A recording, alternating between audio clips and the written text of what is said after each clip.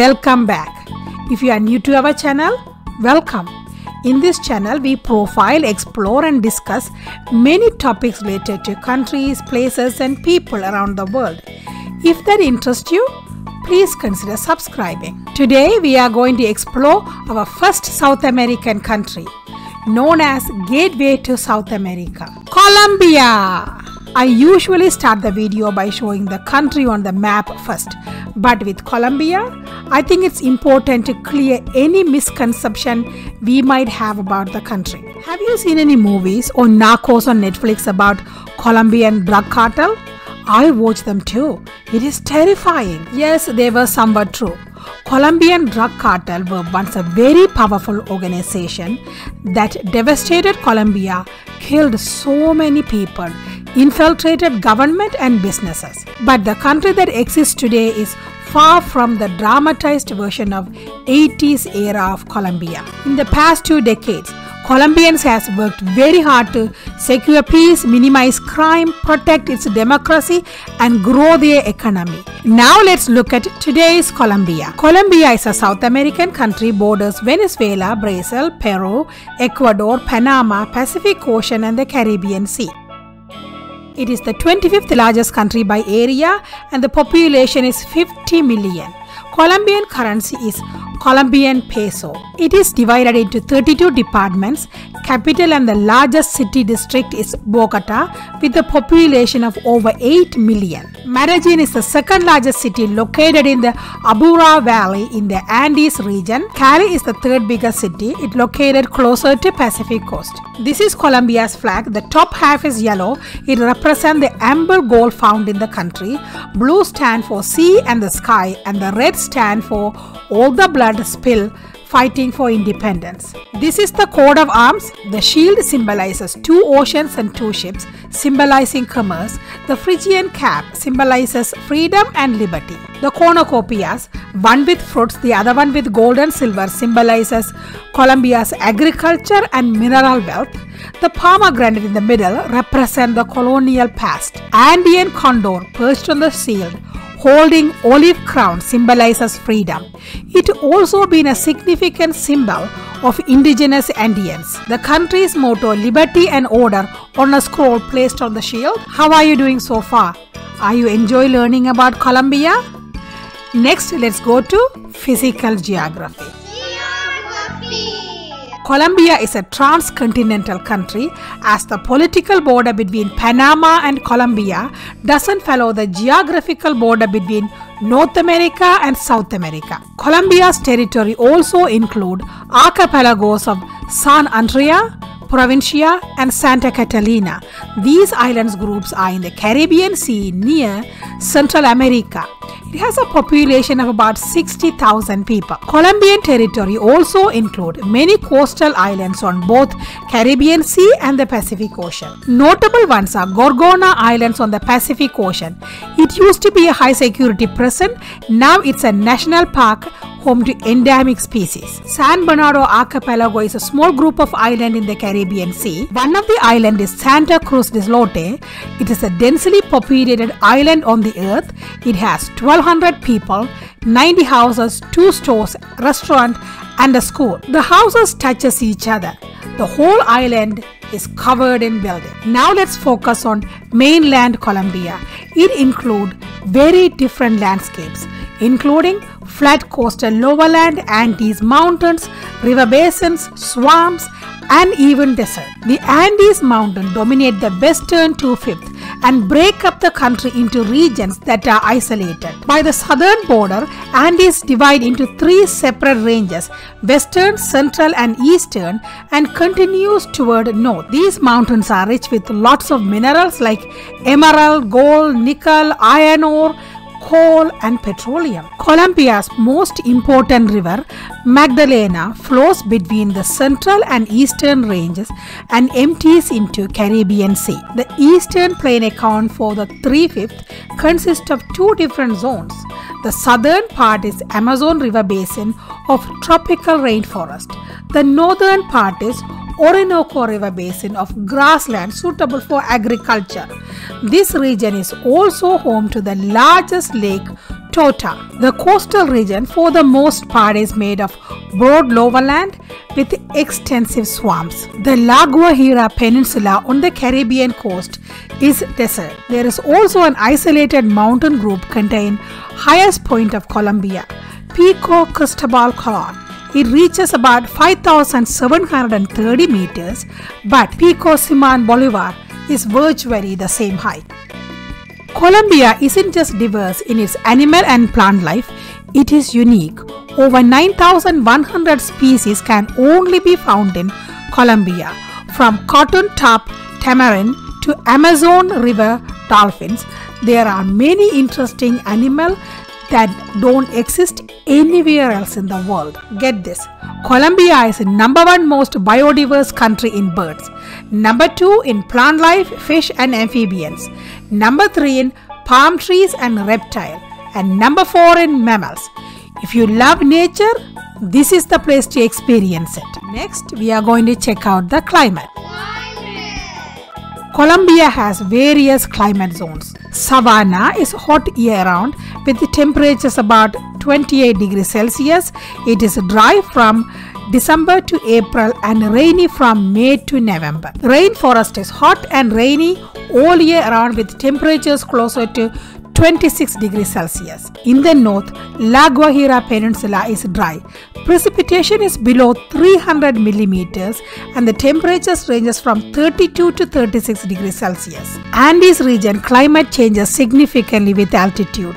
Daytime high at 2500 meters is 20 degrees Celsius, 4000 meters is 9 degrees Celsius, and above 5000 meters is below zero. Many of these peaks are covered in snow year-round. The area where Colombia is right now has been inhabited since 12,500 BCE by various tribes of hunter-gatherers and farmers. The two main civilizations are Terranos and Muiscas people. They had an organized society ruled by a chief. Spanish explorers led by Rodrigo de Bastida arrived in 1500 and founded a first settlement of Santa Marta in 1525. Few years later in 1538, Bogotá was founded and became a capital in 1717 for the Spanish region including today's Colombia, Ecuador, Panama and Venezuela. In the 16th century, European slave traders brought enslaved Africans to Americas. That include Colombia. Colombia declared independence from Spain on July 20th, 1810 and formed a Republic of Greater Colombia with Ecuador, Panama and Venezuela in 1819 with military hero Simon Bolivar as their first president. In 1830, Grand Colombia dissolved when Venezuela and Ecuador split off. Civil war between the political parties called the War of Thousand Days started in 1899.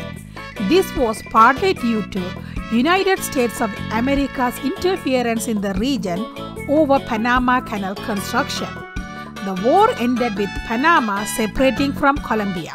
Eventually, in 1921, United States paid $25 million to Colombia as compensation for splitting Panama and to recognize Panama as an independent country. Killing of presidential hopeful Gaitana in 1948 ignited the second major civil war that lasted 9 years.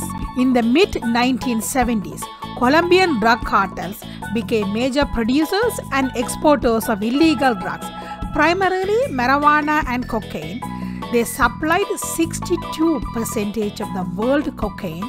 Majority of them went to United States, according to PBS. In the 80s, war against drug cartel took full force. In 1993, Pablo Escobar, a drug cartel leader, shot to death while trying to evade arrest. This was a devastating time for Colombians. About 8 million Colombians permanently left the country since the mid-80s. United States provided $1 billion in military support to fight drug cartels. After years of peace talk, riots, hostage negotiations, hostage release and ceasefire, a peace deal was signed between the Revolutionary Armed Forces and the government in 2016. formally ending their 52 years of armed conflict. Most guerrilla fighters accepted the terms of the peace agreement and handed in their weapons, but few disagreed with the deal and refused to disarm. Certain parts of the country still experience some violence, but for the most part it is peaceful and safe. Colombia is doing much better now, and about 2 million people have returned home. Now let's look at Colombian people. People and culture. Colombians are known as determined, optimistic, positive, hopeful, creative, friendly and enthusiastic people. They are quick to smile at even the people they never met. Colombia's population is about 50 million and 40 million of them live in urban areas in the western part of the country. Colombians are multicultural, made up of many ethnic groups. The largest group is whites and mestizos. Mestizos are descendants of European and native people. This group accounts for about 86% of the population. The next largest group is black. They account for about 9% of the population. This includes mulattoes, Raizal and Palange people. Amerindians are the third largest group at 4%. A small group of Romani, Indo-Aryan people, also called Colombia home. Catholicism is a dominant religion practiced by 90% of the population. About 80% of them are Roman Catholic.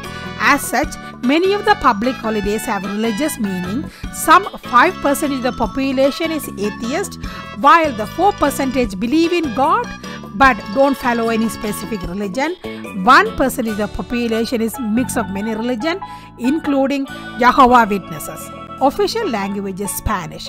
It is the second largest Spanish-speaking country after Mexico. 65 indigenous languages are also recognized. About 850,000 people speak native language. Colombian culture is similar to other Latin American countries with some special elements. Spanish colonial era has left a lasting influence in Colombian society. Even though indigenous population was decimated, some elements live on in Colombian customs, music and language. The landscape of Colombia makes interaction between the regions very difficult. It helps foster regionalism. Colombia has lower level of solidarity and social trust. Most limit their social bonding to families and small social circles. Some of the unifying factors are religion, language and football. In order to increase nationalism, it's mandatory for radio and public television to play national anthem every day at 6 a.m. and 6 p.m. Colombians are obsessed with football or soccer, depends on how you call it. When their national team plays, the country goes crazy. Most of the population, regardless of age, play soccer. Another popular game is tejo. Similar to horseshoe, when you throw a metal disc into a pipe 60 feet away. The interesting thing is that pipe surrounded by little firecrackers that goes off when the disc meets the contact. It is Colombia's original game. Carnivals are also an opportunity for people to come together and celebrate. Festival goers take the street for parade, dancing and celebrating all that it means to be a Colombian. As with many Latin countries, music is also very important in Colombian culture. Colombian food is very flavorful with fresh ingredients. It is varied from region to region.